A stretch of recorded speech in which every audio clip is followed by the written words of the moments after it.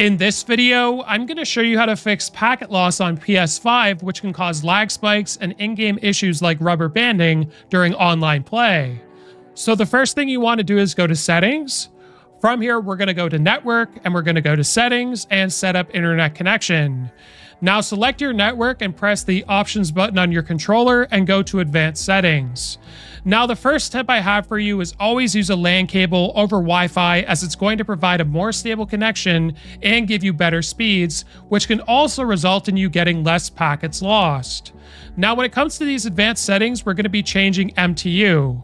Now when it comes to MTU, the default setting is 1500, which is great for people with fast and stable internet connections, but we don't have that.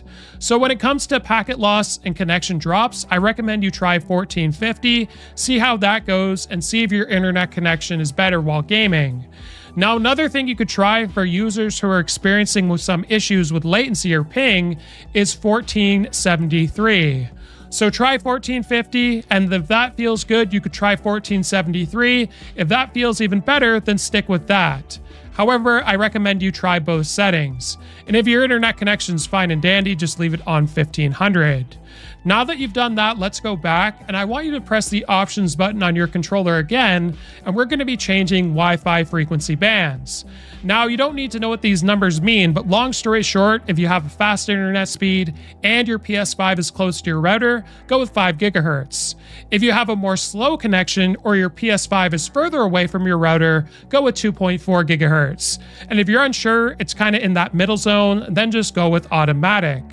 Now, some other things you can do to reduce packet loss or remove it entirely is to perform a power cycle on your router as well as your PS5. This entails unplugging your router and unplugging your PS5 for a couple of minutes and then plugging it back in.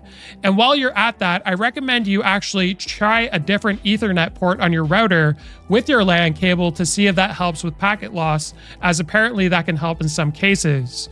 So hopefully this video was helpful. Like and subscribe, and we'll see you in the next one.